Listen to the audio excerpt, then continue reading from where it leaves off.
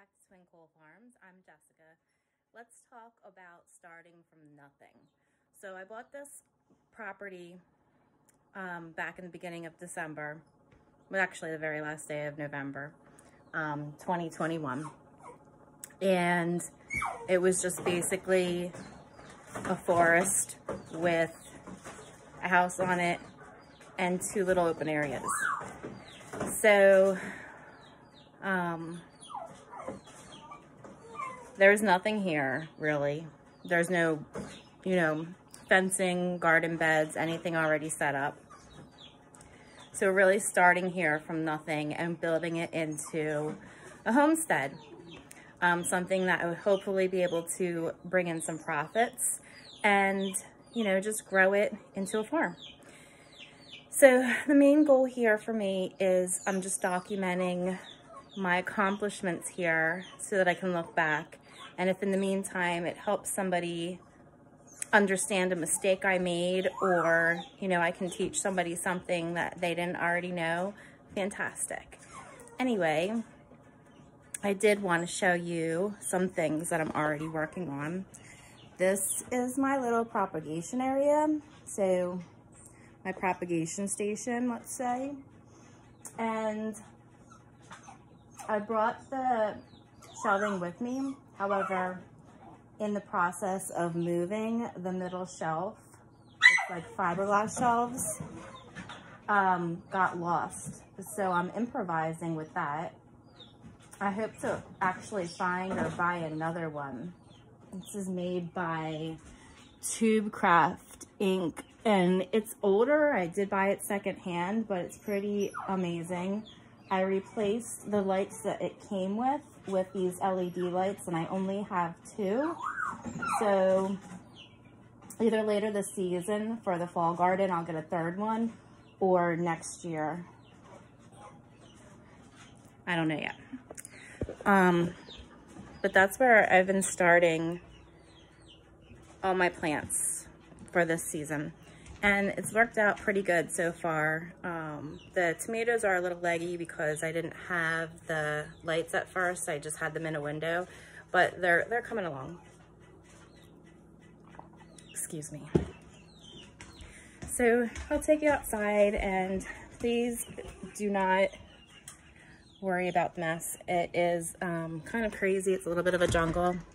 And that'll all be rectified soon, because in my last video I explained to you that I was having a logger come out here, and out of the 9.5 acres that I do have the trees growing on, I was gonna originally leave 3 acres with the trees, but because I spent all of my money and dumped it into buying the property outright in cash, I did have a little bit of a setback there, because I did have somebody who I care about very deeply, and it's okay.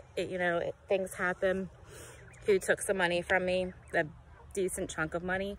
So I literally have nothing. So talking about starting from nothing, I have nothing, but it'll get there. It's all good. It's all good. So when he told me the price that I was going to get for 6 acres of the trees, I kind of went back and said, well, by the math you did, can I get this much if you take all 9.5? And he said, yeah, we'll put it in writing. So the trees are gone. Trees are going to go. I need the money more than I need the trees. And I love the trees. And I know trees can be replanted, and they probably won't grow to the size they are now in my lifetime, but it's okay. It's okay.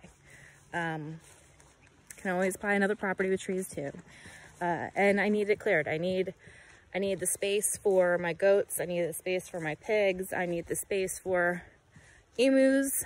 It's in the plan. It's in the plan. So yeah, and I have to show you my dog, but that might be another episode.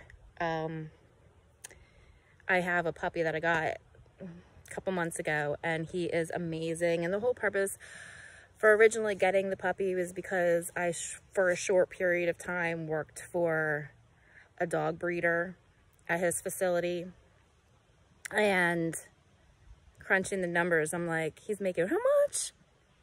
How much a year? And I'm doing all the work? No. So then I decided, well, I'm gonna venture out on my own and do that too, because that's still farming. They called it the dog farm. So I got my little Ferguson. He is a mini dachshund. I think I'm saying that right. But that's the kind of dog that I wanted. And I found one, went out and bought him, drove 6 hours to pick him up, drove 6 hours back. And he is the best dog ever. Perfect for breeding because he's got the best personality. So, and he's a wire hair. He's really cute. I'm going to end up starting a breeding program, and if I say it here, I have to do it. This is my motivation. My motivation is you guys and putting it out there. So if I say it, got to do it. Anyway, this is the first garden bed that I started here. I'm lying to you. This is not the first garden bed. This is the second garden bed here. And I planted everything from seed, so things are starting to sprout. They're actually all, if you can see them, radishes. But there's there's a bunch of stuff planted there. I had to dig it all with a shovel because I have no equipment, and that's why my yard is overgrown, because I have no equipment right now. With the trees coming down, I have to, most of the money's already gone. It's going to help family members. But the rest of the money is going to go for stuff that I need here, which is very little bit, but I'm going to stretch it. We're at stretch of luck. The first thing I did, and I can't really show you because everything's so tiny, was planted a mini orchard back near my house. And that's not going to be my main orchard, but like when I first come out my house, I'll have some things that I can go and harvest from. So that's really good. I also have 4 dogs total, so I needed a dog area. So this is off to the side. And they kind of like put a crimp in my plans because they put my well, they put my well right where I was going to do like my kitchen garden for myself, which is, it's right here. And this whole area that I'm standing in now was going to be my kitchen garden, which I'm still going to plant stuff here, but it's just not going to be what I originally planned. And then, I don't know if y'all know this, but digging garden beds by hand is really, really hard. It's really difficult. It's not fun. It's not easy. It's not something that I would tell anybody to ever try to do. But because I have nothing, if you need to do what you need to do, do it. The original plan was no dig beds, which hopefully I'm hoping next year that I can implement that. But right now, you know, with nothing, you do what you got to do. So the no dig beds were no go for this year. Didn't have the money for compost, didn't have the money for anything. So I did put down cardboard everywhere. Well, in a few spots, not everywhere. I'm embellishing. To start the no dig beds, you know, lay the cardboard down, do the lasagna thing, whatever. But it still came in handy because the cardboard did kill the grass. So when I started to dig, this is my other bed that I already made, most of it. And I actually planted 10 tomatoes here, 10 bushing cucumbers, and then in the middle of it, I put lettuce that I started. But with the storm that we just got and everything, I'm not sure that the lettuce is going to make it. And last night was pretty cold, and the next 2 nights are supposed to be pretty cold too. So, I mean, the tomatoes could die too. I don't know. But if it does, I have started over 100 tomato plants. I'm not too concerned about it. These are all one kind. These are Aunt Rudy's German tomatoes right here. And I do have more of them in the house. And the reason I'm doing this all one kind is because I am going to do the seed saving Maybe if I save enough, offer you guys some for sale, make some income, and you know, go from there. Again, these are tomato cages, but I was, like I said, I was doing the mini orchard thing right here near my house, and there's 4 right here that are, or were, grapes. I don't think they made it. I planted them too early, but oh well, you know, trial and error. That's what this is all about. And then I do have a few other things. I have a fig tree. Now these were all planted at the same time. The fig tree came back. I have 2 Nanking cherry bushes. I think I'm saying that right. I don't have the paper to read off of. And then I have this like trellis system thing. So there's 2 of these, 1 at each end. I have 3 loofah plants here, and then the same thing on the other side. So I'm gonna put some string across there. Now remember, this is all on a budget. Like, if I had money, this would be different. But it's a start, and that's what I'm trying to say. Oh, just start somewhere, right? So then I have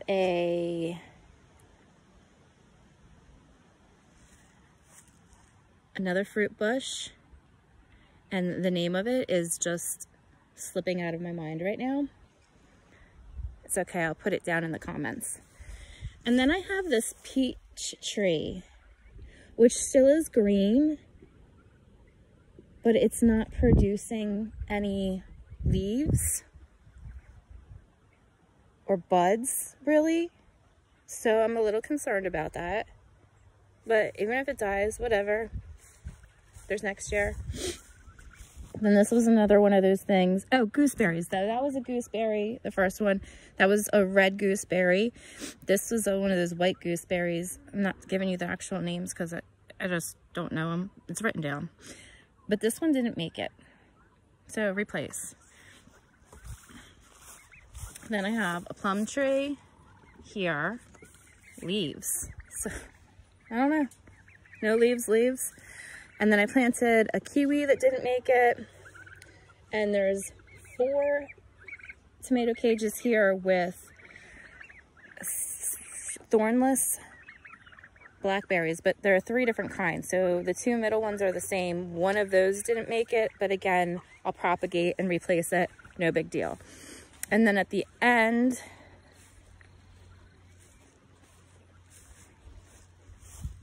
is another bush. Chokeberry? Yeah, chokeberry. So those are my trees, bushes in my mini orchard that I started. I think that was actually the first thing that I dug to plant. Oh, and then I have, before I go over and show you the rest of it, I have my ducks. So my Muscovy ducks, and I made this, this run to be like one of those movable tractor things that everybody talks about, and it's awesome. I made it at my daughter's house when I was staying with her, because after I put my property up for sale, I moved down here to Virginia, where I'm living now, and my daughters and I got a place, and we stayed in Virginia for a while in the mountains. It was great.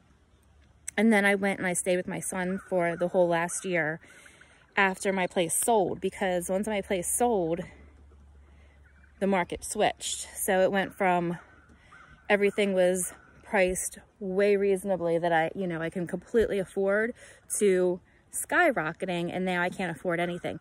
So when I found this property, 12.5 acres, I jumped, drove the 6 hours up here. It was like, where do I sign?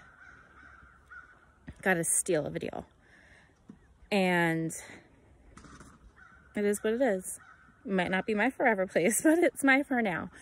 But anyway, my ducks, my Muscovy ducks, there's 5 of them. There's 1 male and there's 4 females, and she is sitting on was 18 eggs. Now it's 14 eggs. I found one cracked open in the water and don't know what happened to the other ones, but I did see a big snake here. I don't know if I should say this, but I made the mistake of killing it because I was scared. I was scared not for myself, but for my ducks and everything else. It was a rat snake, y'all. Like, I should not have killed that snake, and it was a huge snake, and I was like devastated for a week after I did that. Like, what? Why? That was senseless. But anyway, let's move on. That sucked. So, I mean, I have rat snakes here, obviously, but the logger came out. This was supposed to be 2 different, you know, videos, but I can't help myself, and I'm just squishing it to one, so I'll just go back into the long view. The logger came out yesterday. I told you, you know, I was only going to do a large portion of the property and try to keep some trees because I am a tree hugger. I'm a tree hugger. I love trees. I love nature. And when I go up to the mountains to my daughters and visit, that's all I want to do. Get me in the woods. Like, I want to walk the trails. I want to find my wild herbs. I'm digging this stuff up and bringing it home and replanting it. You know, I don't know about you all, but that's my jam. So on the property too, I found some barbed wire that was here and utilized before, I guess, all wound up in a thing. So I will use that. And I have like two or three of these things of old fencing because I can't afford it right now. When I do get this money for the trees, I'm gonna probably, and I'm not counting myself 100% on this, but I would like to get 3 goats to start that. To get another dog to breed is a little bit more important to me, but the goats serve a purpose. The goats would be milk. The goats would be other things. So, I mean, we'll just see what happens. Goats are cheaper. And he's coming and taking all of these trees. I can pick 20 to keep. And that's going to be shade for my animals. And that's going to be on the far side of my property. Also hoping that it will like block a little bit of my neighbors, because there's some young kids over there. And even though being on 12.5 acres, you still deal with your neighbors. And they're harmless. I don't think they mean any harm. They're just having fun. That's cool, you know? So right here, I have garlic planted in these 2 little areas. This was the first thing that I dug for the garlic because I had to get it in the ground. I didn't do it the way that I wanted to do it. I didn't double dig or anything. So it's just garlic with some mulch on it. And it's the bedding from what I used for my chicks when they were in the house in the containers before I could put them outside. So it's all repurposed, reused. And then right here, I have 2 rhubarb plants and 4 asparagus with a bunch of onions intertwined around. So I know I'll have food. I mean, at this point, not a lot, not to survive off of, but I have stuff growing. It's a start, right? It's a start. And here was some sad things that I transplanted from up my daughters, and they're not doing so well. This is bloodroot, which has, you know, medical uses. I still have to research that a little bit, but I knew it did, and I knew I wanted it, and I saw it 2 years ago up there. So when I saw it this year, I dug some roots up and brought them home. Of course, if it grew in my area, I wouldn't have to bring it home, so I don't know how it will do, but it's only 2 little roots. It's not going to affect anything, really. It's in the same basic area. I have a lot of wild raspberries too. I don't know why I can't turn my screen, my video around, and I have to keep just turning my whole body, but I used to be able to do it, I think. So like the wild raspberries, they're all over. I hope the loggers don't mess them up, because I know they're invasive, but my granddaughters do like to come pick raspberries and stuff, so that would be fun in the future. And over here, like I said, here's the barbed wire that was on the property that I will figure out some uses for. But yeah, I basically wanted just to do another video, show you guys what I've done so far. I was going to do it in the last video when I first started and said, hey, this is what I'm doing. This is what my videos are going to be about. But I was a little embarrassed of the overgrowth because I don't have a lawnmower. I don't have a tiller. I don't have anything. I have a shovel, a few hand shovels, and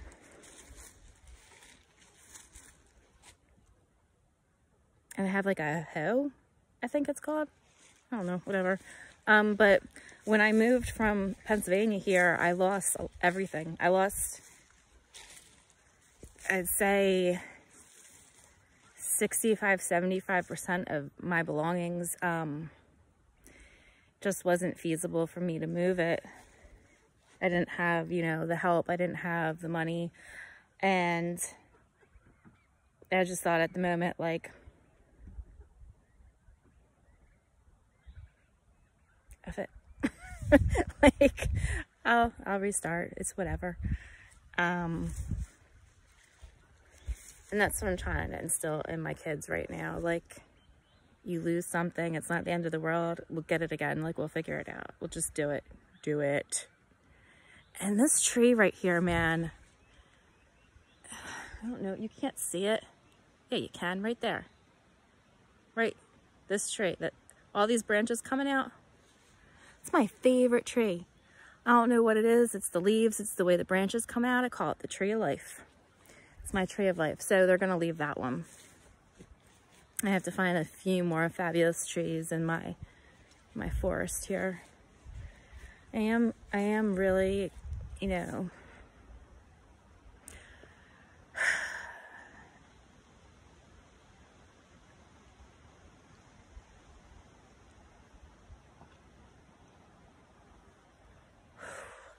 I am heartbroken.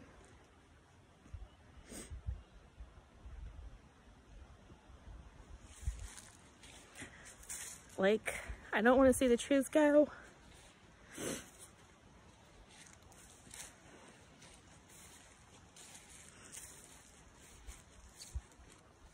Oh, stop it. But right now, you know, the money is what's needed right now, so for a good cause. Anyway, back to business, guys. Like, sorry about that. Little moment. But yeah, so it's all gonna go. And he said he could start in about 4 weeks, 4 or 5, I think he said 5 weeks, honestly. So 5 weeks, and then it should take about a week to get everything down. So in 6 weeks, I should have the money. And yeah, then things can get better.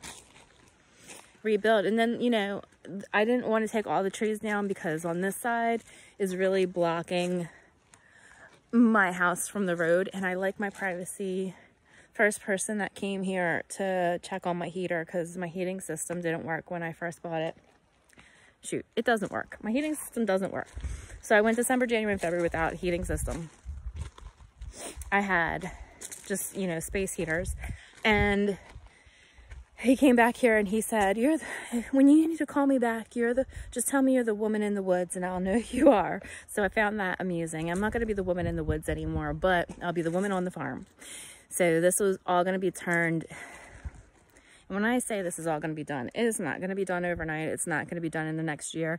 This is going to be a process. And I realize that. So you all just come along. Like, it's going to be a fun journey. It's going to be fabulous.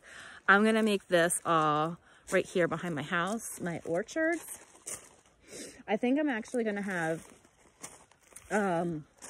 first I'm going to have my birds, like, not right up like near my house, but, you know, close enough. I'm going to have my bird. Oh, I didn't show you my chickens, but they're in a temporary small thing that I had brought with me. My son bought me this gate for my old house, so I took the gate because it's a metal gate, and I just used that temporarily to house my chickens. And I'm really terrified about this bird flu thing. That's going to be another episode. But so my birds are going to have them set up in different runs here that I'm going to build, because I have like 3 or 4 different types of chickens, and I want to separate them so that the eggs are true, so that I can incubate and maybe sell some chicks. That would be cool. And, you know, sell the Muscovy duck chicks if they hatch. That'll be cool. And then after I have the pens for all of the chickens, I'm going to have a bunch of tree stumps everywhere. So I don't know how I'm going to start that, if I'm going to take the tree stumps out first or I'm going to work around them. I'm assuming I'm going to have to take them out first. My plan is, and y'all comment, please tell me if you think I'm being silly or if you think there's a better way. My plan is to when the trees get cut out of here, to let them sit on this side anyway, on both sides, but on this side they're going to sit, and then, you know, eventually I'll start burning them out. I was told that that's the thing, but I haven't tried it. So comment about that. And then on this side of my driveway, all the way up, is where I'm going to have the larger animals, like the goats and the emus and the piggies. So I was just going to let them. Now this is the side I'm going to keep the 20 trees for shade and stuff for them. But I was just going to let them like root around the stumps, and then eventually maybe burn them out, or maybe the pigs will root a lot of the stumps up. I don't know. Like, we'll see what happens. Because for me right now, to pay somebody to come in and pull out all the stumps or grind them down or whatever they do is just, it's not going to happen. So, oh yeah, this is going to be organic. I mean, I'm not certified organic. I'm not going to probably be certified organic, but that's, for me, that's my goal. That's the way I want to go, the avenue I would like to take. Maybe down the road, I'll get certified. I heard it's not hard if you do everything properly to get certified. So we'll see. I do have a major tick problem. So I'm hoping once the trees all come down, you know, ticks will go away. I don't know. But hopefully. And hopefully I can find some cool stuff underneath all the trees and the leaves and stuff on the property. It will be interesting. Up front, I would walk you up there, but it'd be another like 10-minute thing just to get there. And I'm not all about, you know, cutting, pasting, get what you get. This is real life. This is the real thing. You know, once I get better at this, maybe I'll edit. But right now, it's just not, it's not edited. It's not, no, this is real. I haven't like an awning, some kind of like, a place where I guess put my tractor, not my tractor, my ride-on lawnmower. It's going to be called a tractor from here on forward because that's just what I say, but it's a ride-on lawnmower that I don't have yet that I need to get. I think I could put that under there, but I'm worried somebody might steal it because it's all the way up front, and then there's going to be no trees hiding it. But shoot, we'll figure it out. And I do have to get a shed because right now I have all my tools in my kitchen. I don't want tools in my kitchen. It's whatever. And I know I'm saying whatever so much, but seriously, like, you have to just say whatever and laugh or else you're gonna cry. I'm gonna cry. You can cry with me if you want, but just whatever, man. God blessed me with the property. God blessed me with the ability to buy the property. God blessed me with the trees on the property. So we're just keeping faith and going forward, and we're gonna get there. So my son-in-law, my daughter's boyfriend, he is so cute. He did try to help me. You see that little bag right there? A little white thing? That's his chainsaw stuck in a tree. We had this plan where we were gonna, you know, I guess thin out the trees on our own, and, you know, we could probably like sell logs, sell the trees, or, you know, cut some firewood and sell firewood. And then I want to get a wood burning cook stove inside because I don't even have a stove. A wood burning cook stove inside, and that would heat the house, and in the wintertime I'd cook in there on it. And then I wanted to build an outside cook area too for the summer. I think that was the second tree, and it kind of like, I don't know, can you see it? Yeah, you can. It kind of just goes over in a curve. Well, he cut on the inside of the curve, and then he just got it stuck. And I had a friend come over and try to push up the tree later to get it out, but no, not gonna happen. So he's gonna come by, hopefully before they start cutting the trees down in the next month, with another chainsaw to get his chainsaw out. But it's just funny, and it's cute. He's so helpful. Love you, Chris. But again, this is what I have done so far, and I'm pretty proud of it. Like, it's little, it's not much, but like, I dug those beds by hand with a shovel. That was like hard, but I did learn you wait after a rain is much easier, which I need to go do another one today and dig it because we just had rain and it's overcast, and being in the heat of the sun digging that stuff is, whoo, Lord, something else. And I love heat, but I'll tell you, when you start getting dizzy about to pass out, it's not fun. It is not fun. Anyway, this is my little chicken setup. It's so ghetto. But like I said, this is temporary. It is what it is. We just had rain. And something got one of my guineas. Nope, it's not a guinea. Something got one of my chickens. Well, that's a first. They've been in there for like a month. Gosh, that's sad. I have to move it anyway because they need a new grass area. It's just going to be a pain because I'm going to have to round them all up. It's not easy to move. Anyway, I hope you enjoyed this. Again, this is just something for me to look back on. It's not trying to be anything professional. And if I do something and you can give me better advice, please, by all means, do. Or if you take something away from it, let me know. That will make my day. So,